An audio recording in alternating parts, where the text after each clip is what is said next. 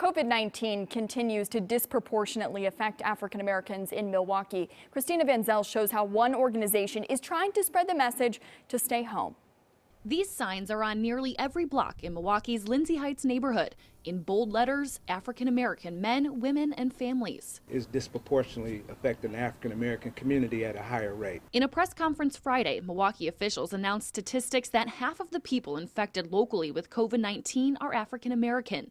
87% of those who have died also African American. It was very disappointing and discouraging, but it was also a trigger for action. The statistics taking a toll on many. City and county officials have declared racism as a health emergency in Milwaukee, and now here we are in the middle of a pandemic.